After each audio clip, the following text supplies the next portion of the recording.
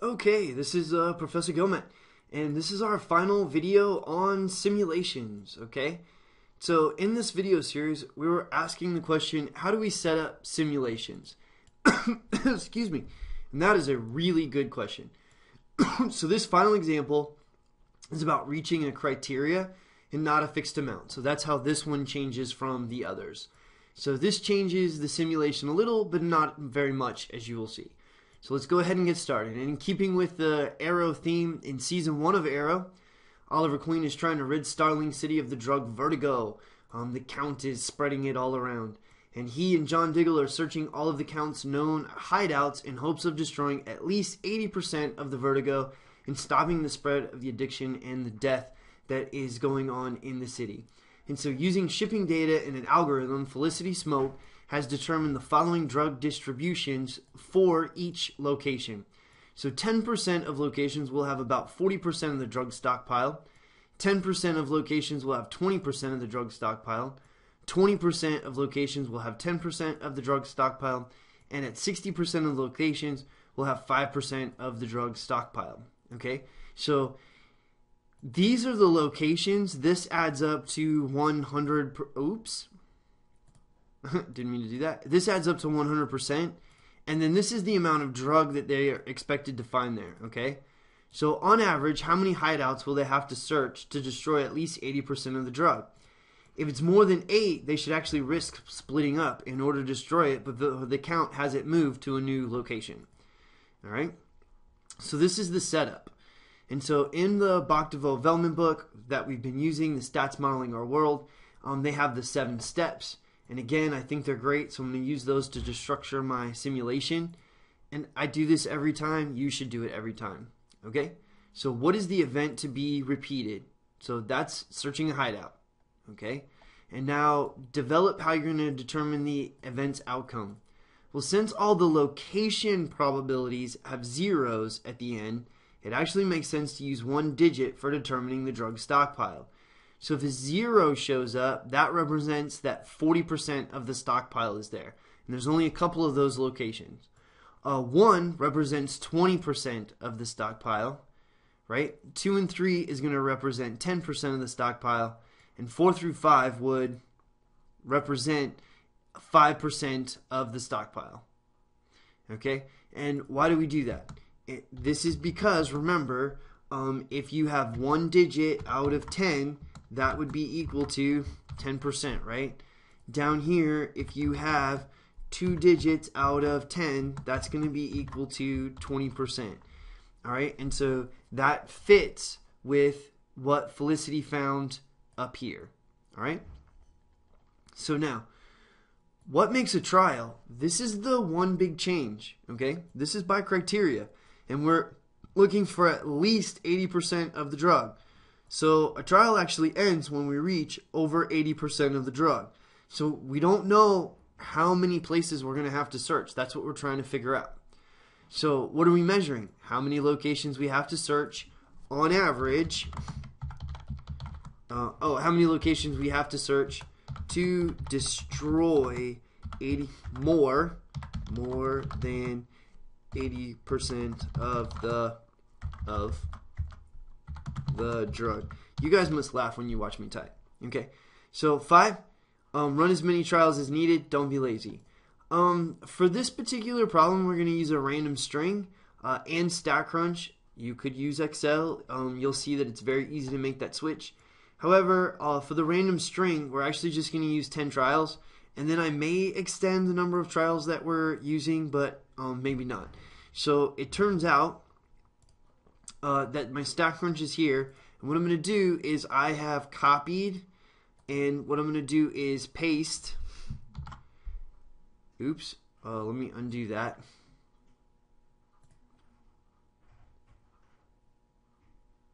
I'm going to paste in here. So here are all the digits from the random string, and so this string goes all the way down to 100, all right, for the 10 trials.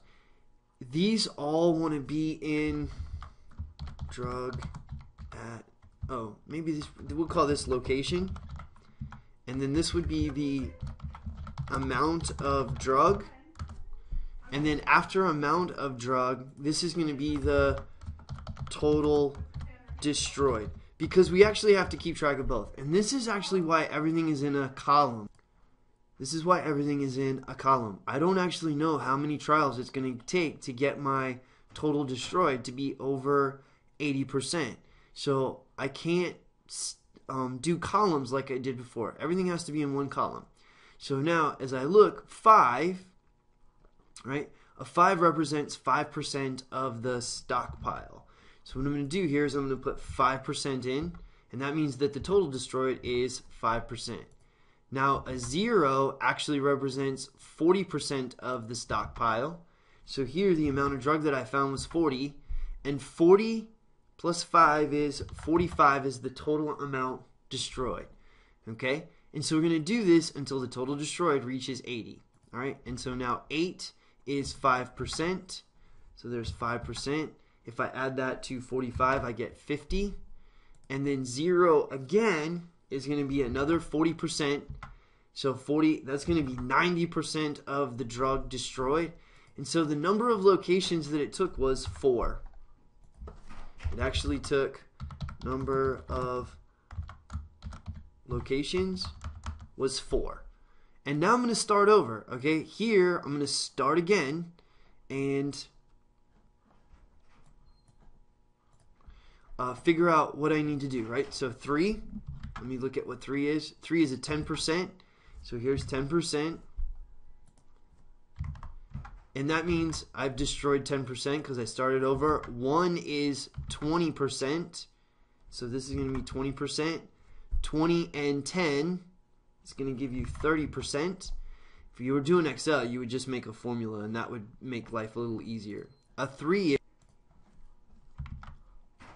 is 10%.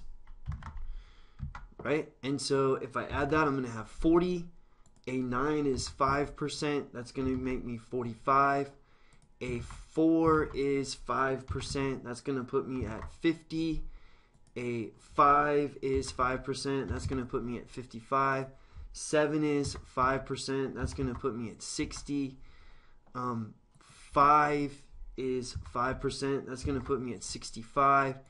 0 is 40%, and that would put me at 105. And so here I have 1, 2, 3, 4, 5, 6, 7, 8, 9 locations that I had to search before I went over. Right? And so now I'm going to start again. So this is my third trial starting here at number 3. So that's going to be 10%, and so that's 10% destroyed. A 7 is 5%, so that's going to be 15 altogether. 0 is 40%, and that's going to put me at 55%. A 4 is 5%, that'll put me at 60%. 6 is 5%, that'll put me at 65%. 2 is 10%, so there's 10%, that's going to put me at 75%. 8 is 5%, that's going to put me at 80%.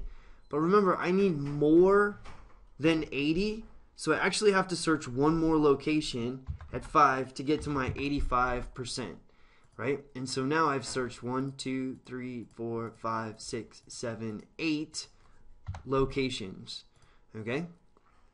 So I'm going to do this all the way down, all right? And so I'm going to go a little bit faster, probably talk a little bit less as you get the hang of it. So 5 is 5, 5 is 10, 5 is 15, 5 is 20, 5 is 25, 5 is 30, 5 is 30, 35. 0 is 40, that's going to make me 75. So here's 5, is going to get me to 80, and again I need to be over, so I'm at 85, right?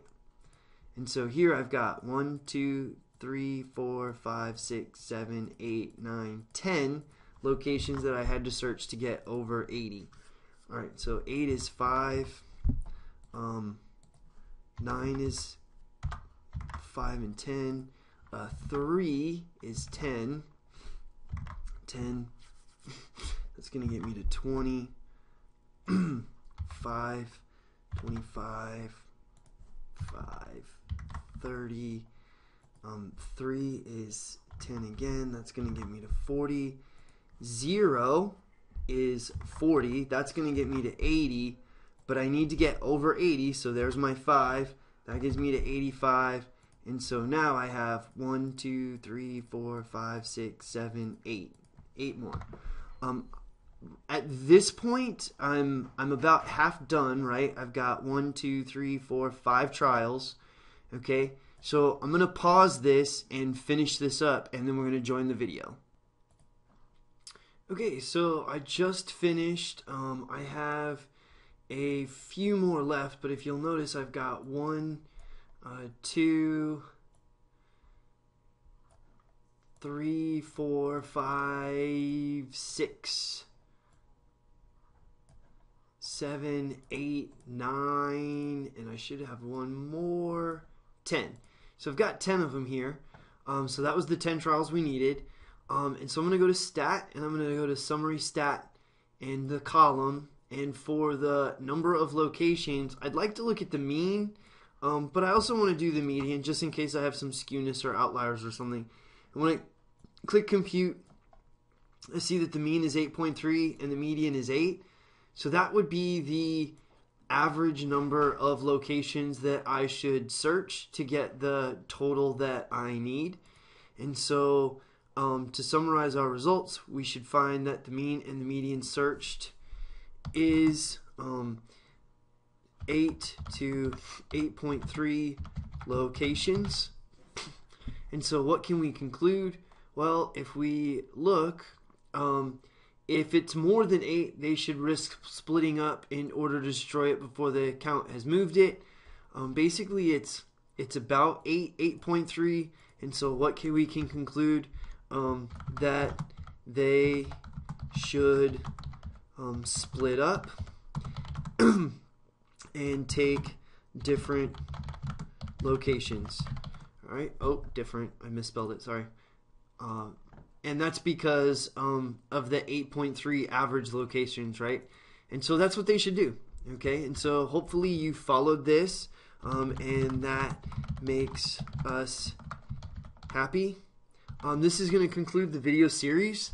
And so now you've seen it a couple of different ways by criteria and stuff like that. And so I think one of the last things that I want to say about this is you'll notice, like, if I make a histogram of this, of the location, just a real quick one, what you'll notice is that most of the values are between 9 and 10, right? And look how symmetric it is. And this is what we're going to see, okay? Most of the locations are going to be between 8 and 10, with fewer between 6 and 8 and 10 and 12, and very few between 4 and 6 and 12 and 14.